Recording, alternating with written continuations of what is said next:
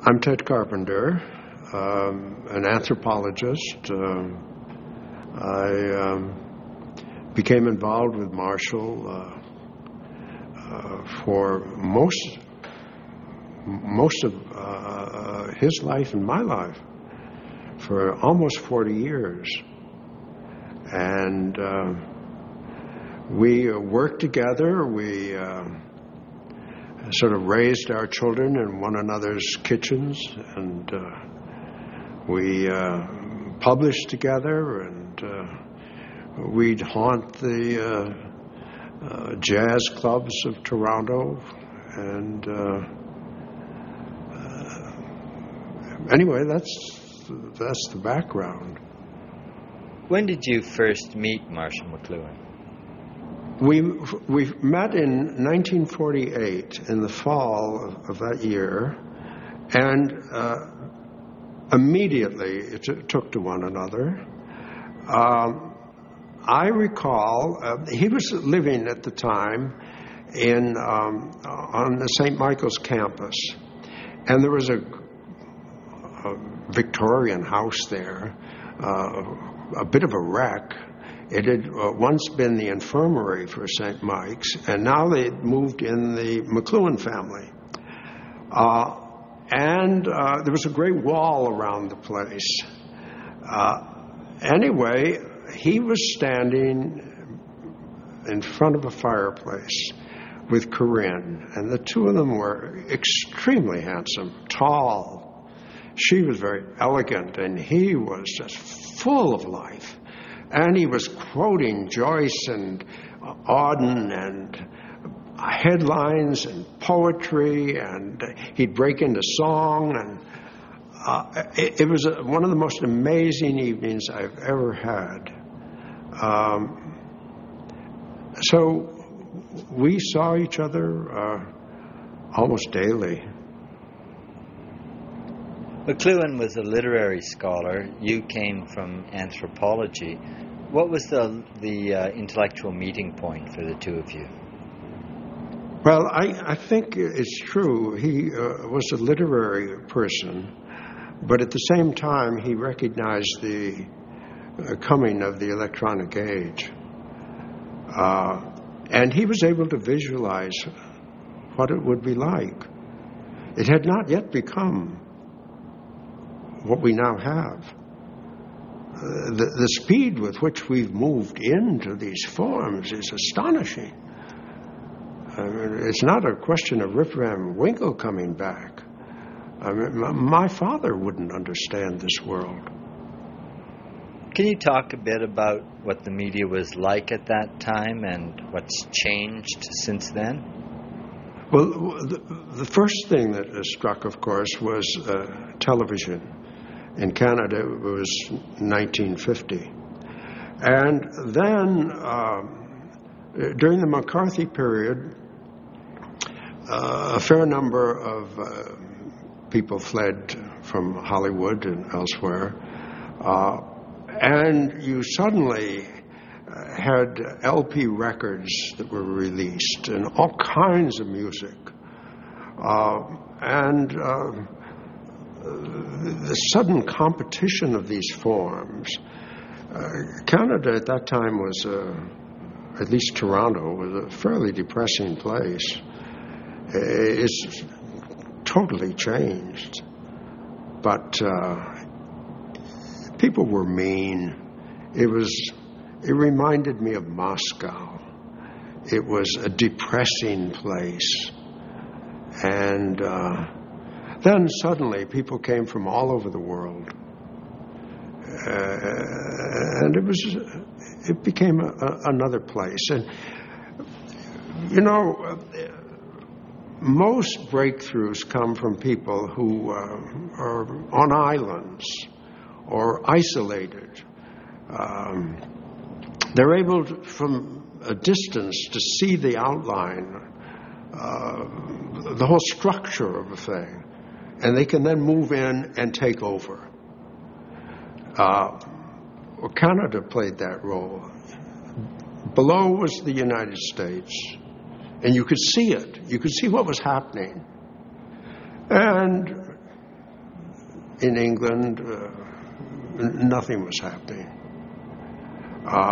So we were literally watching the biggest light show ever, watching what was happening in the United States from Toronto. Through television or radio? Radio was very good in CBC at that time. And the film board was doing all kinds of experiments. And there was a certain excitement in the air. And the veterans had come back.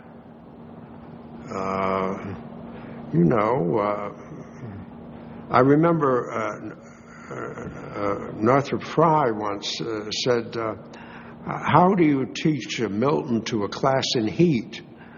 Well, these veterans, some of them had been to hell and back, and no one needed to tell them about hell. So it was a remarkable time. Why do you think that you and Marshall McLuhan were so simpatico in the beginning? We differed in certain commitments, but we got on handsomely. He was so much fun to be with. He could turn a phrase, and it was amazing, the capacity. He was basically a poet.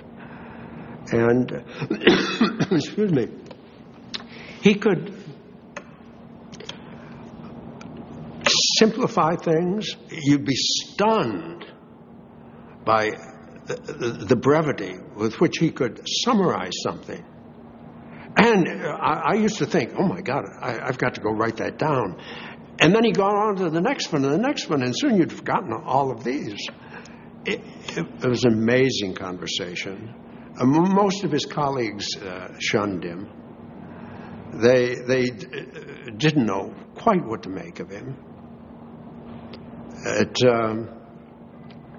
Tom Easterbrook and he had grown up together. Tom worshipped Marshall. And Jackie Turret came over from England, and she had a lot of style, first-rate mind.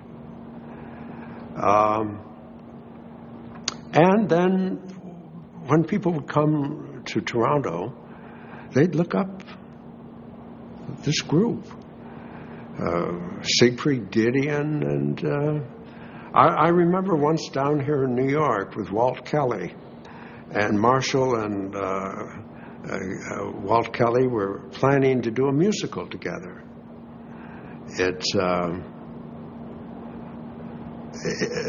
Ashley Montague would come up, and he would immediately head for this group.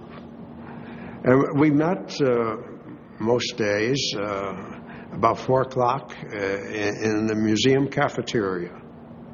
You get coffee for 10 cents. And we'd stay until it was all over. I'd like to learn a little bit more about the fun part. I've read a great story about you and Marshall riding on a streetcar in the early days in Toronto. Can you tell that story? Well, we were on a Toronto streetcar, and they actually had pot-bellied stoves, in they put coal in to heat the cars, and it was this dour Canadian, Torontonian audience there sitting, everybody looking down sort of thing. And McLuhan was reading the ads out loud, and excuse me, there was one that showed a woman on a beach looking up quite fondly at a man in a swimsuit who was standing over her, and he was handing her a Coke. And McLuhan said, cokesucker. And the whole group froze, sort of thing. And of course, that's exactly what it was. He hadn't made that up.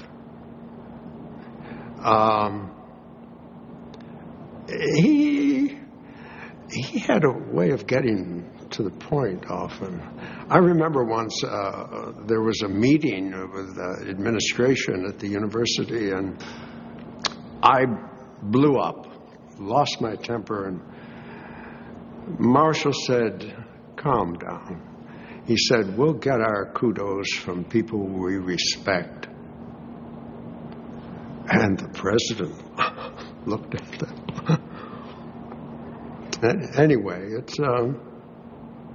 I suppose we were not the most popular people on the campus. What was it about Toronto that was so restrictive in those days? I don't know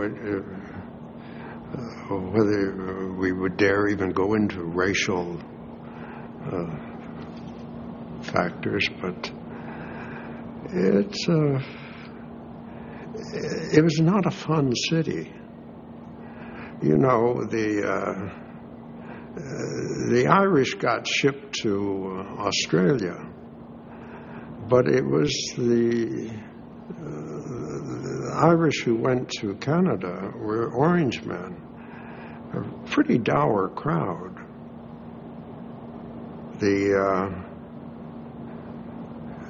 But now that's so changed now that I don't think a young person could even imagine what it was like then.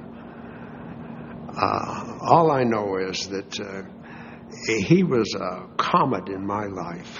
He was the most interesting thing going in Toronto. He was. Well, I'll tell you one story. We were in the museum coffee shop one day. It was pouring rain outside, and there was no one else there. But we looked up, and in the doorway, there was a stranger. He was dripping wet, and he had under his arm a great scroll. And he came over, and he pointed a finger at us and said, "Just the two I want to see." And he unrolled this scroll.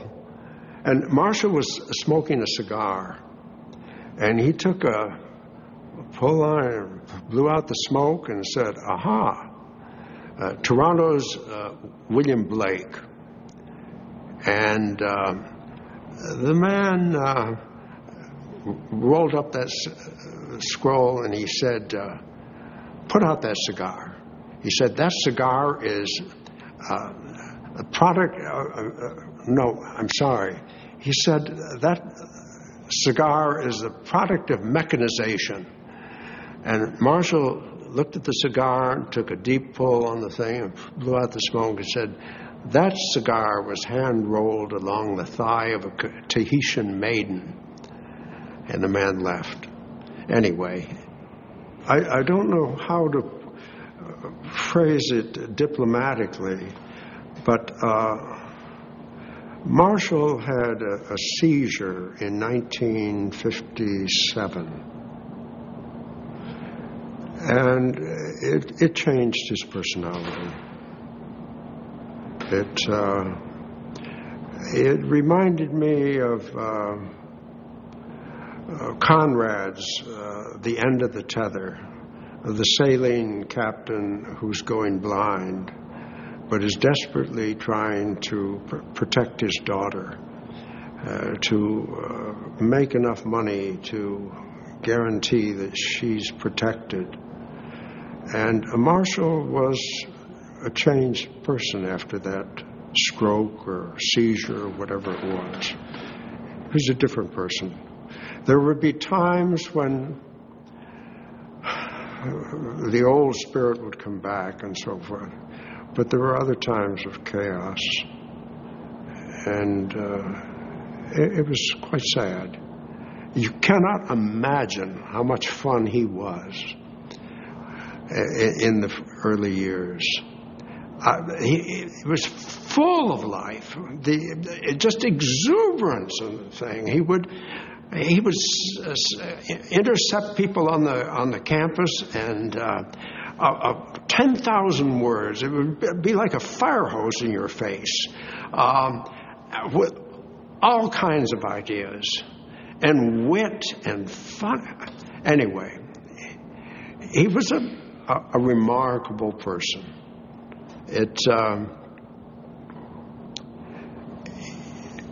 One of the more interesting things, I think, working with Marshall and others, was we weren't taken seriously, which is a great advantage. If you're taken seriously, it's like the New York Times. They think that anything they print is going to be immediately taken over by the government or assumed by the government and so forth, which is not true, but they think so. So they say very little.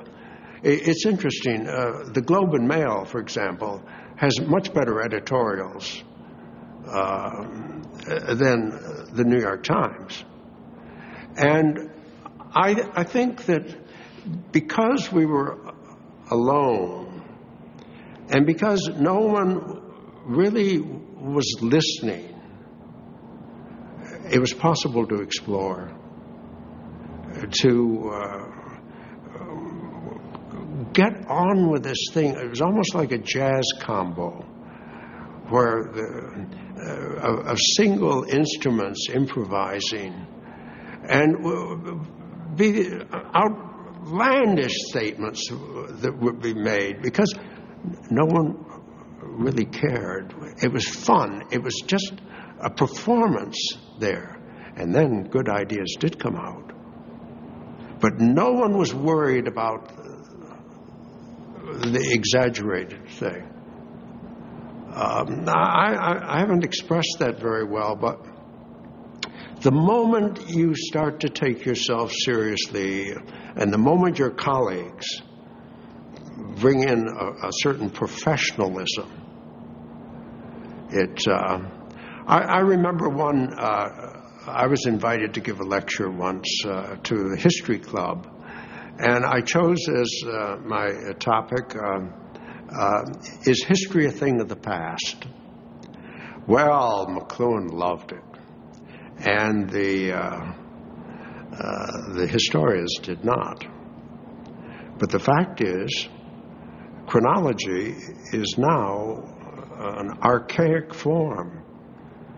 Very few young people now understand the chronological sequence that marked the past.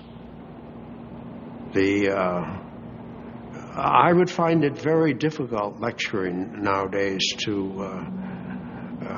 university students, precisely because they don't have and they don't need these forms. I'll give you just one example of this. The aspectual form is starting to come into the English language. Now, we have past, present, and future. The past is dead, the future is uncertain, and the present is fleeting. But we also have aspectual forms that are timeless. I swim. And it doesn't mean I am swimming or I will swim or I swam. It means I'm on a team. I swim whenever I can. Now, basically, science will use aspectual forms because its laws are timeless. And religion will do the same thing. But now advertising is doing it. They don't want you to say, I bought this, or I will buy this, or I'm now buying this. They want you as a buyer. And I think our language is moving very rapidly into almost a timeless form. And there are other big changes. One of these days we'll just wake up and we'll suddenly realize that the grammars that we're teaching people for English simply are not applicable. I gather that when you first went to the University of Toronto, the disciplines were very rigid? Well, no, I think they're changing now, but I'll give you one example. I gave a paper once on the case system in Eskimo before a linguistic club, and it was, received with indifference. But one person came over. He was a classical scholar, a very famous one, a Loeb scholar, in fact. And he said to McLuhan, tell me, do you think a film and other subjects will someday be taught in a university? And then he hastened to say, I don't ask that sarcastically. I just wondered. And McLuhan said, yes, he thought that likely. Very few classicists on our faculty nowadays. We have enormous communication departments. It's been that fast. For explorations, you had people from all sorts of disciplines. How did you come to put that group together? Well, we had this seminar group with McLuhan and Easterbrook and Turret and myself, and excuse me. And I felt we weren't really getting anywhere. I felt that we had to put some of it down on paper, and we had to bring in others. And so we started the journal. It had an influence that went way beyond. The first printing was 1,000. I think the maximum we went to was 3,000. But the people that we reached were the right people, many of them. And we printed articles there that were, I think, of major significance. We printed, among other things, the work of Dorothy Lee. If any one person, I think, influenced that seminar and influenced explorations, it would be Dorothy Lee. Her work has not been widely accepted, but I think it will be. I think there were forces at work that seemed more important in the field of anthropology at the time. For example, Franz Boas, the leading figure here in New York City in anthropology, put aside his researches into the origins of culture and so forth to fight racism. He felt this was urgent. It was more important to do it now. And anthropology has turned into a form of social work, which I think is, in a way, it's the right choice because racism did need to be fought. At the same time, I'm sorry it was seen as an alternative to getting back to some of these basic questions. So the work of McLuhan and others at Toronto got pushed to one side, taken over in part by the media people, but not as a form of exploration, not as a form of trying to see in dialogue where this would take you. After Marshall and I had worked together for some years. I worked in film in Los Angeles, and then moved to join Marshall at Fordham University, and that did not work out. He was quite ill, and I then went on to work in New Guinea, and from there moved to Basel, where my wife and I stayed for 8 years. Then moved back, and I've been working in the north. Just back last week or so from Siberia in the north. Anyway, that's the background. What was the main focus for explorations? What did you want to investigate with it? We wanted to investigate the media, and in the field of language, I believe that people speak as they think and think as they speak. And I think the bias of a language can be extremely important. This is the work of Benjamin Lee Whorf and particularly Dorothy Lee. The media can also be important because every medium has its own bias, its own environment, its own reality. And we occasionally understand that when a medium and a message get together, it can be a powerful statement. One that comes to mind is Charles Darwin's Origin of Species, and another is Karl Marx's Das Kapital. This is a joining of a medium and a message with full force behind it. And sometimes we sense that when we see a great film, a truly great film. Anyway, we were interested in that question. And it was never a question of the effect of TV overcoming other media. There's a question of essentially how to package an idea so it would have the full weight of its format behind it. Now, explorations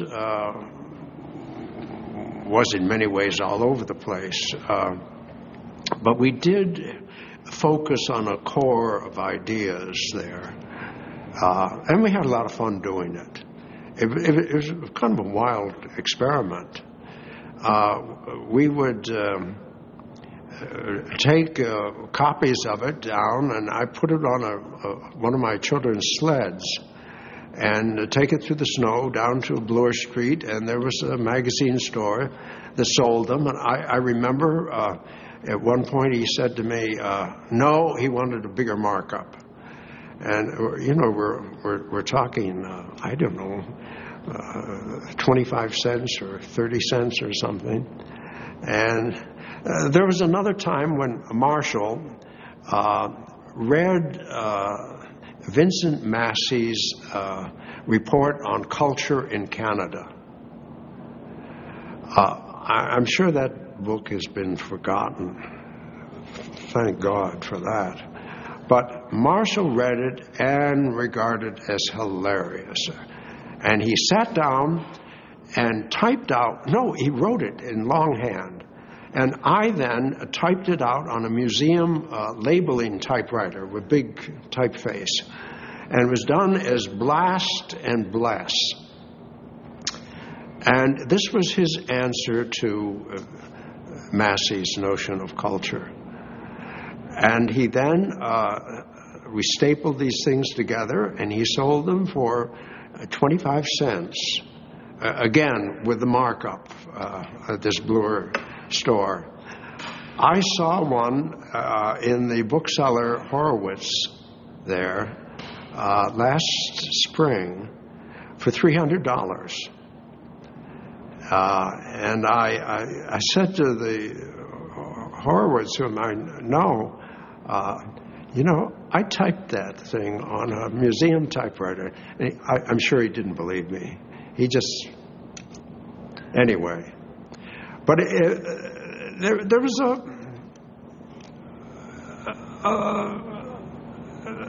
a lot of fun in doing these things. There wasn't much fun elsewhere on the campus.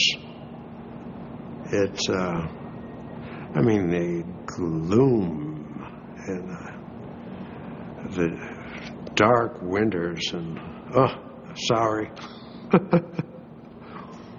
Was it unusual to have such a disparate group? I mean, someone from literature, yourself from anthropology.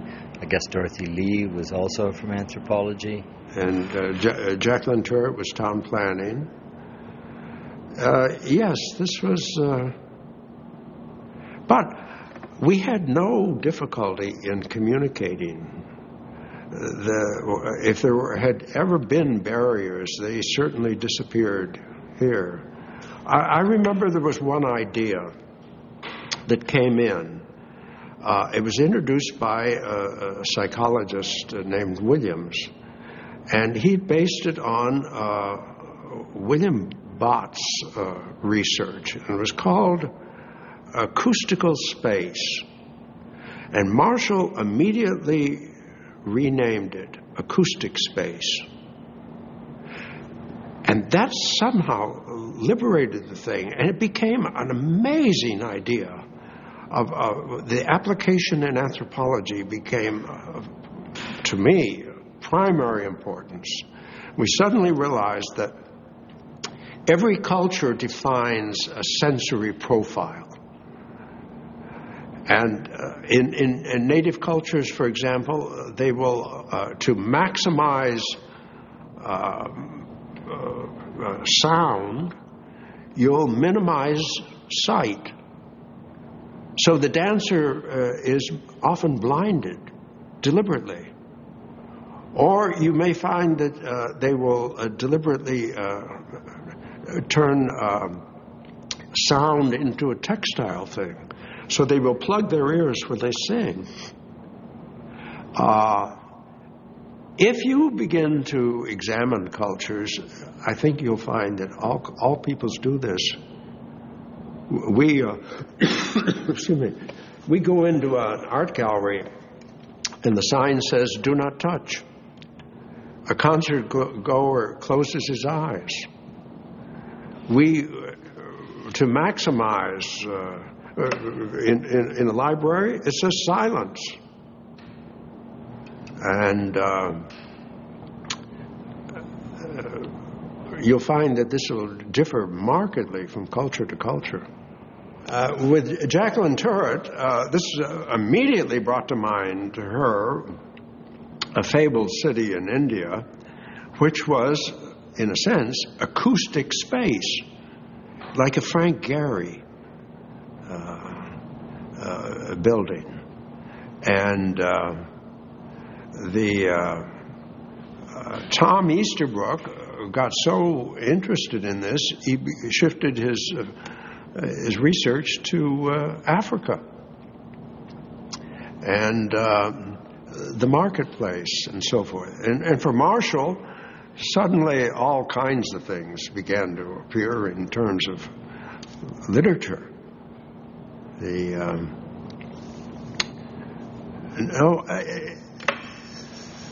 These ideas haven't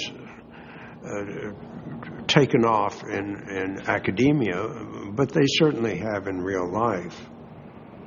A lot of people credit McLuhan exclusively for many of these ideas, but what you're describing is really more like an interchange of ideas. Oh, it was like Andy Warhol's factory. The ideas came, whoever was present. People would be there, and a phrase would come out and boom, it would be taken and seized by everyone. We were stealing from any source. We felt it was like Ezra Pound or T.S. Eliot composing their poetry out of well-known lines.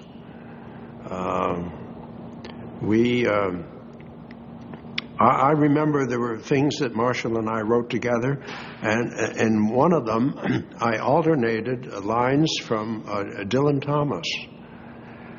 And the interesting thing was that no one recognized that. And it has been printed many times over when unsigned. But we felt free to take anything. And did people not feel ownership over their own ideas?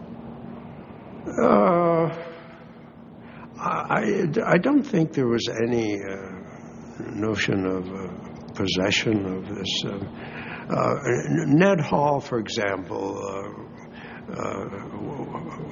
took the idea of extending the media as extensions. And Marshall took that over, but Ned had gotten it from Bucky Fuller. And these things simply snowballed. There was no real authorship. I did one book called They Became What They Beheld, but the idea comes from the Bible, from Walt Whitman, from William Blake, and I've forgotten a fourth source. So now, I think I've read that one iteration of that book McLuhan had the credit for. Can you tell that story? Well, Marshall had a contract with a publisher, and he was at the time undergoing surgery. And the publisher wanted to break the contract. But there was a signed contract, and so I remember I sat down and I spent a weekend doing it, and I would go over to these White Tower restaurants and get fuel. And I just stayed there 2 or 3 days, night and day, typing this thing, and delivered the manuscript at, I think, 9 o'clock in the morning, Monday morning. So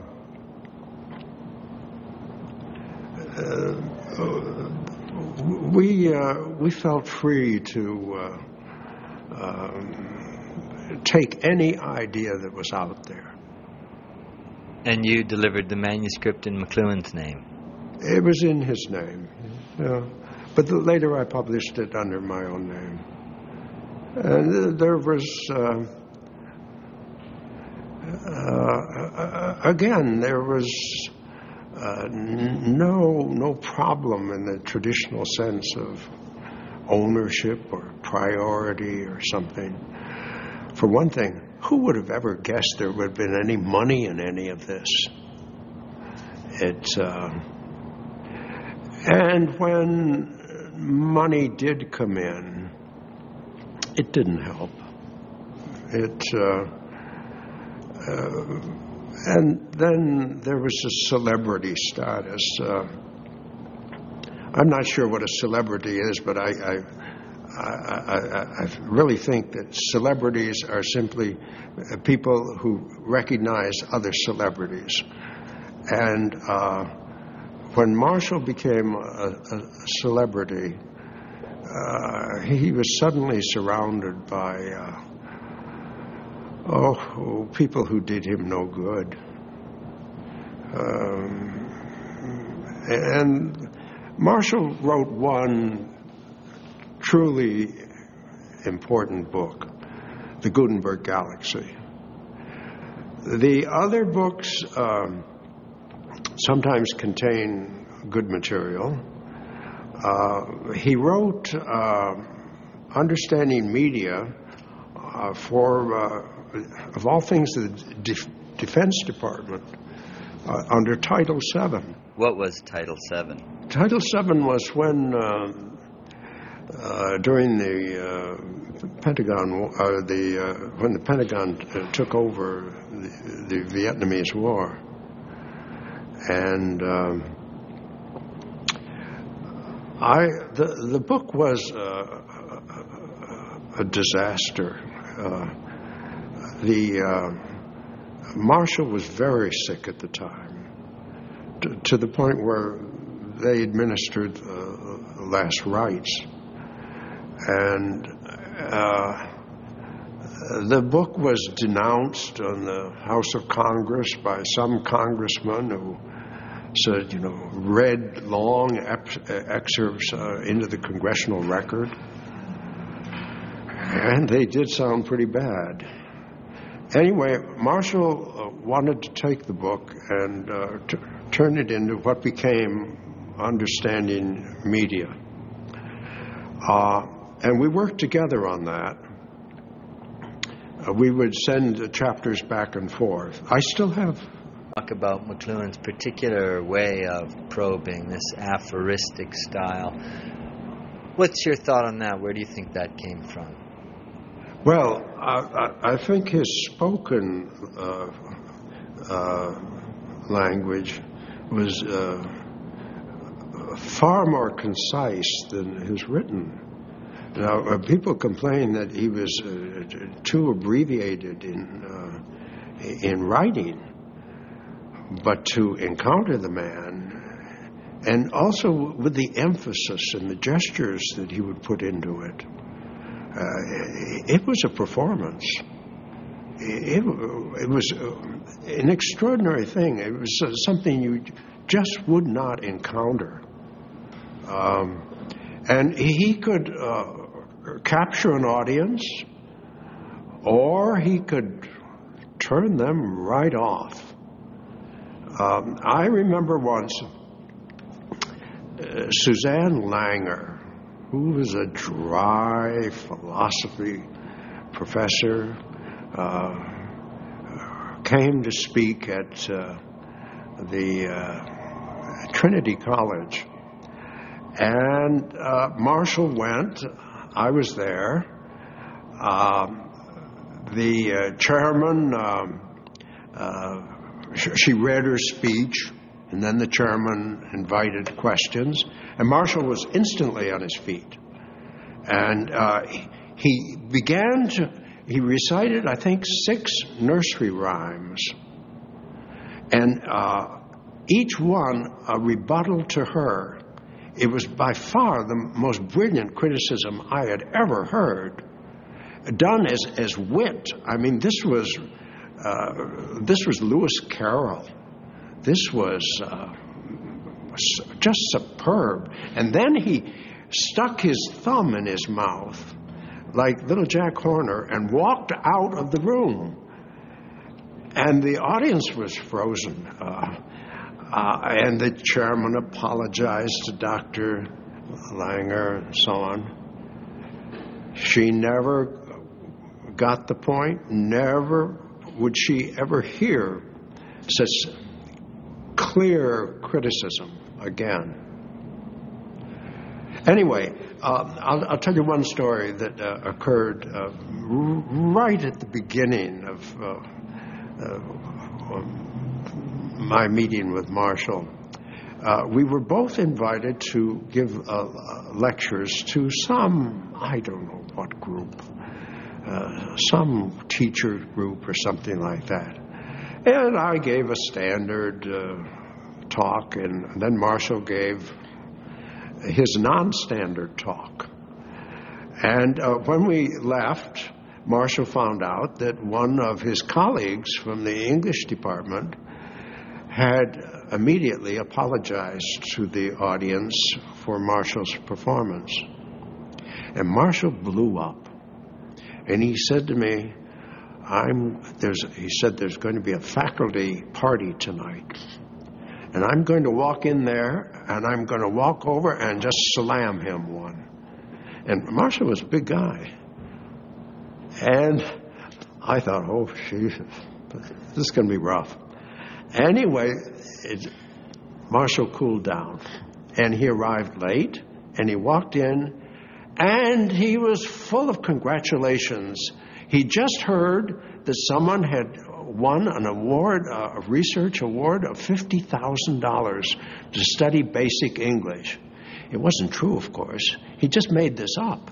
But he pretended he read this in the newspaper, and he realized that that was going to wreck that party because every person in that room would assume that his most hated enemy had gotten that grant. And then Marshall went home. Did McLuhan adopt this style because he liked to upset people, or was this a pedagogical strategy? I think he would bore stiff with people who weren't enjoying scholarship. You know, the academic world can be pretty bad. I mean, you have no idea how many people there are in that field that are embittered. You know, they were attracted to the subject and they end up with a wife they don't love and a salary they can't live by and colleagues they can't stand. That's really what a college is 80% like. Some people have said that some of McLuhan's ideas in the end were overhyped and in that way more easily discredited. Do you think that's true? Oh, that's absolutely true. And Marshall always exaggerated. He felt that it was an effective form. I think he's right. He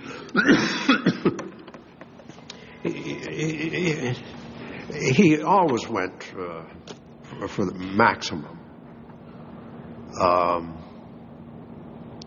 But in that sense, he was probably right.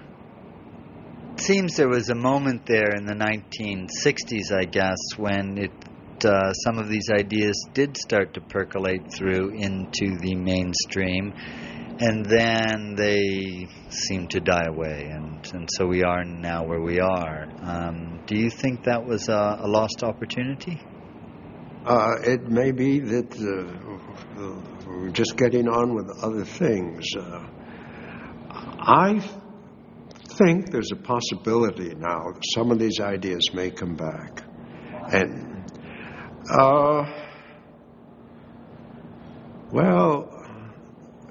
for one thing is the failure of what was substituted. What are you going to do with Chomsky's ideas in language? They don't even make sense to him, apparently. And the notion that we all have this same wiring up here? Oh, please. And that all languages are identical? It's not so. There are some things you can say in certain languages that are more easily said in other languages. Far more so. There are languages that conjugate and decline from plural to singular. There are languages that have no tenses.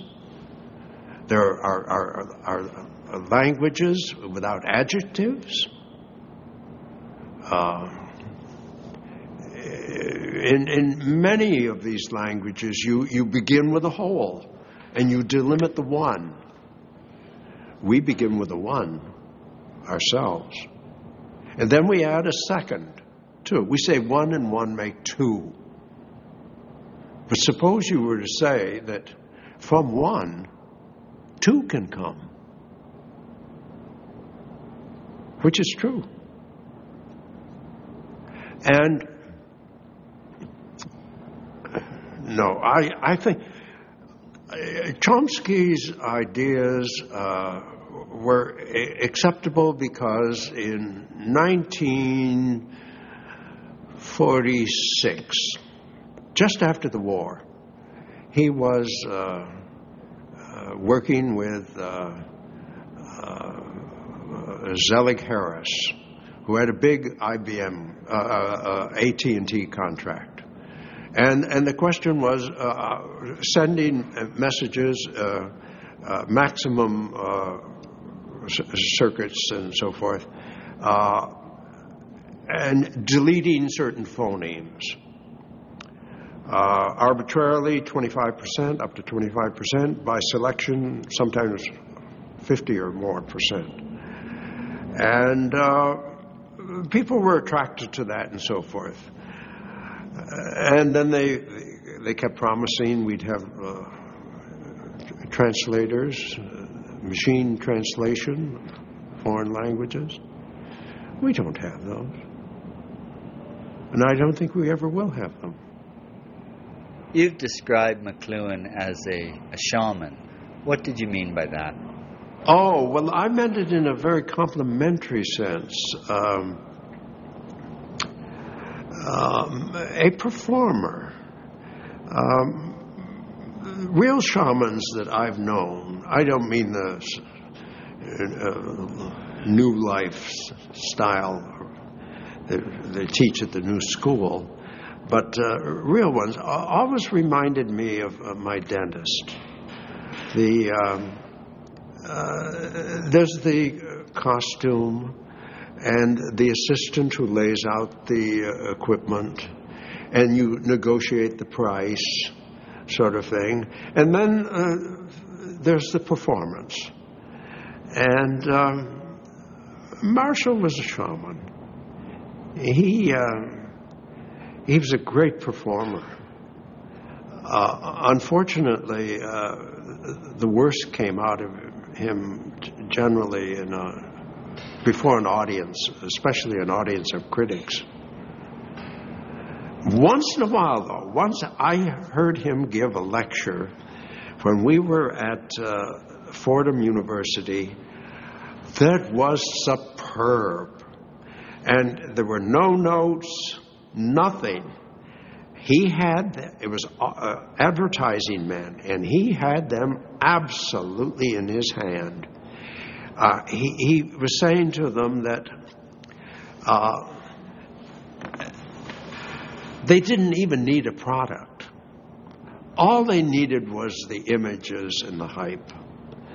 And they understood that. Again and again you find nowadays that they sell the ad just before they manufacture the product.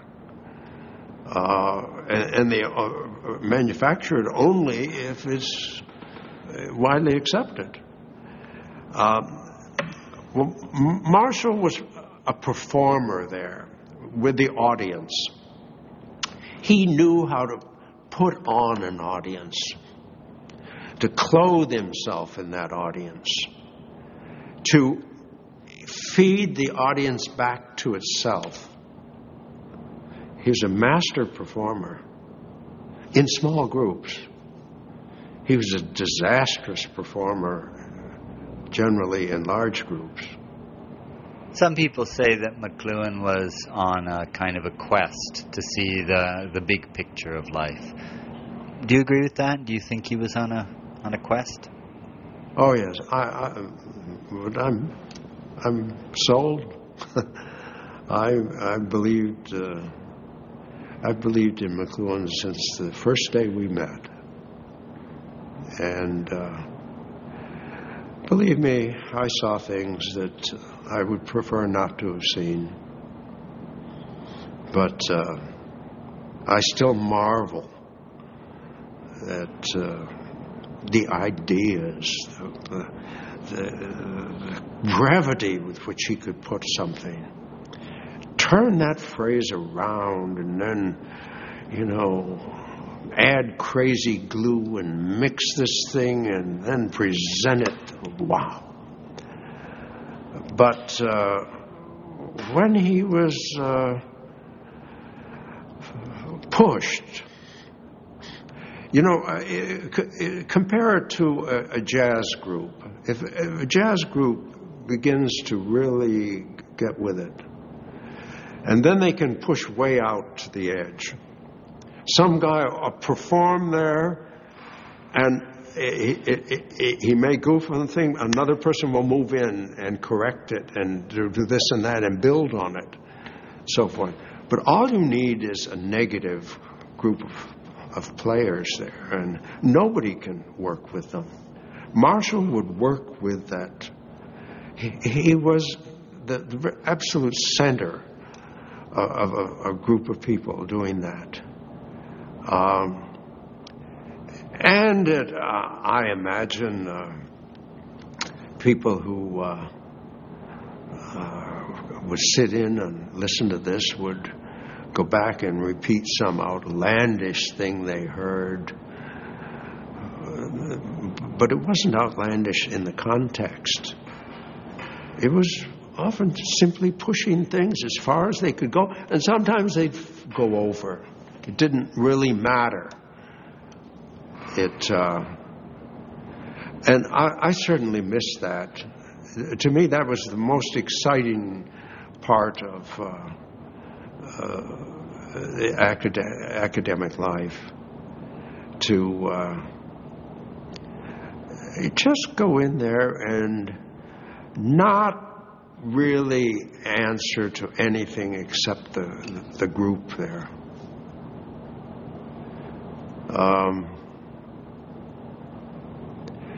But some of Marshall's colleagues, they're pretty constipated types. They didn't know how to handle him. They didn't know what to make of him. And they probably still don't. What do you think will be McLuhan's legacy in terms of the ideas? I mean, do you think there are ideas there that will stick over the long term? Dorothy Lee, in one study, compared linear and nonlinear codifications of reality. Marshall took that idea, which is simple enough. Every story has a beginning, middle, and an end, but not necessarily in that order. And at the time Dorothy wrote that article, linear was, as a word, was limited to science. Today, it's thanks to Marshall. Now, Dorothy wasn't too happy about that. She felt, he just took an idea of mine and ran with it. But it would remain unknown if he hadn't. Marshall was full of wonderful phrases. He loved to put things in reverse. He said that, in the land of the blind, a one-eyed man is king, and he said he's not a king, he's a hunted criminal. And the phrase that something has outlived its usefulness, he said it's outlived its uselessness. And constantly changing these familiar phrases. You really had to listen carefully with him.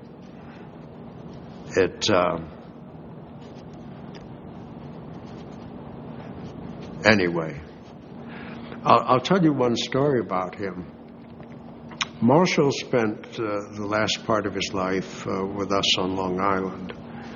And Tom came over, and Marshall at that time couldn't speak. All he could say was, boy, oh boy, oh boy, oh boy, oh boy. But he understood, no question, he understood. And so we were confining ourselves to telling jokes, and he was laughing at each one and so forth. And then Tom had just brought out a really bad book called From Our House to Bauhaus. And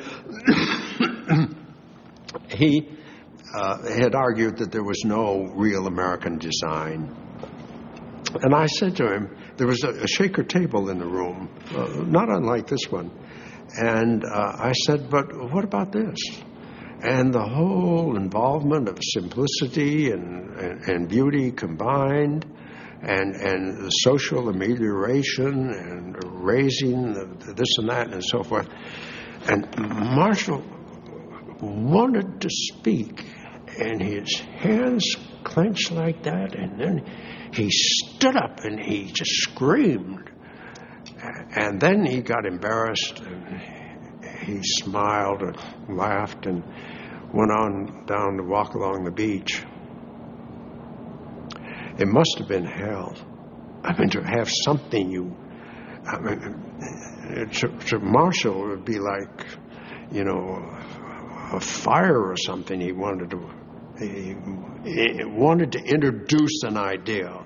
He couldn't bear to wait. He would just interrupt and come in on something. But